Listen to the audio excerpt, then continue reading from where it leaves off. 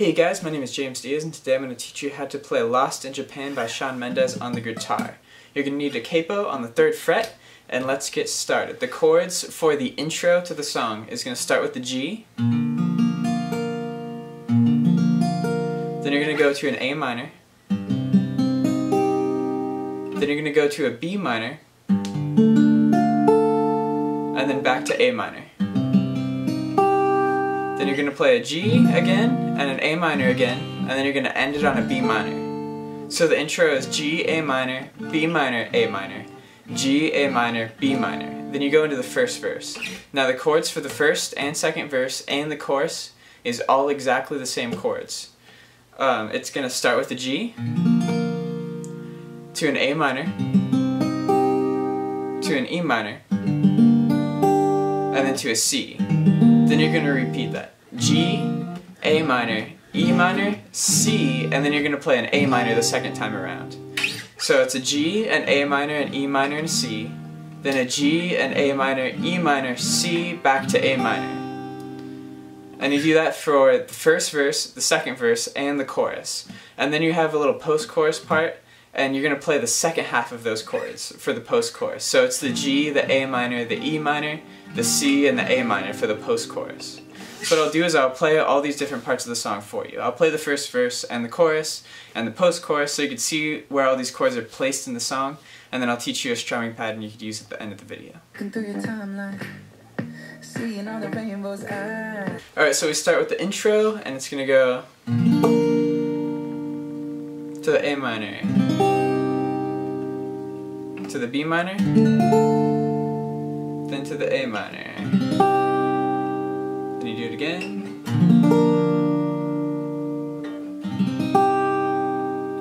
Then to the B minor, and then you're going to go into the first verse. Alright, and the first verse is going to go, all it takes is one flight, we'd be in the same time zone, looking through your timeline, seeing all the rainbows. I got an idea, and I know that's crazy, I just wanna see ya, oh I gotta ask. And then you go to the chorus. Do you got plans tonight? I'm a couple 100 miles from Japan tonight. I was thinking I could fly to your hotel tonight, 'cause I can't get you off my mind. Can't get you off my mind. Can't get you off my mind. Then you go into the second verse, but it's the same as the first verse, so I'm going to skip ahead to the post-chorus for you. Alright, so for the post-chorus, you're coming right out of the second chorus, and it goes, and I can't get you off my mind. Can't get you off my mind. I can't seem to get you off my mind. Let's get lost tonight. Let's get lost tonight.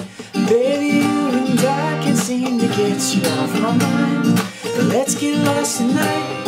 Let's get lost tonight. Baby, you and I can't seem to get you off my mind.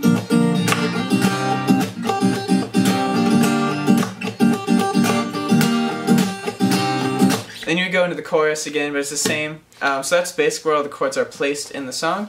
So what I'm going to do is I'm going to teach you a strumming pattern you could use now.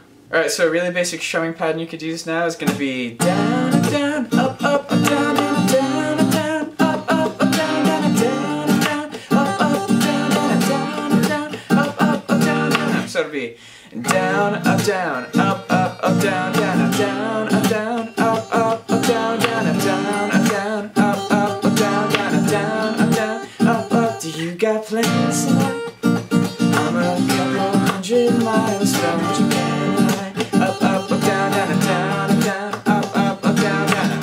Alright, so that's a strumming pattern that you could use for this song. And now we're going to discover the sound that a tree makes when it falls in the forest. The Girl with the Train is like the Hunger Games.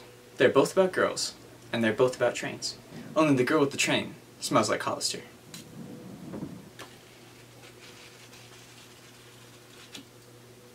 The Girl with the Train is better than The Lord of the Rings, in that it's smaller, and it costs less. The Girl with the Train is a magnet punk novel about a girl named Catherine set in a post-apocalyptic world, where the government is evil, and there's a resistance trying to fight said government. So the resistance is trying to take down the corrupt government, but they don't trust Catherine and her friends to do a very good job, so she decides to take matters into her own hands and steal a train from the resistance to go and infiltrate the highest level of their oppressive and corrupt government.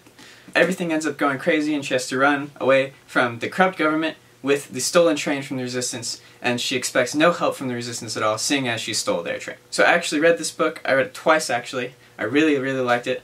And if you do get the book and you like it, I want to ask you guys if you can leave a review saying that James Diaz Music sent you. Thank you guys for watching. So I hope that this tutorial helped you, and I'll see you guys in another one.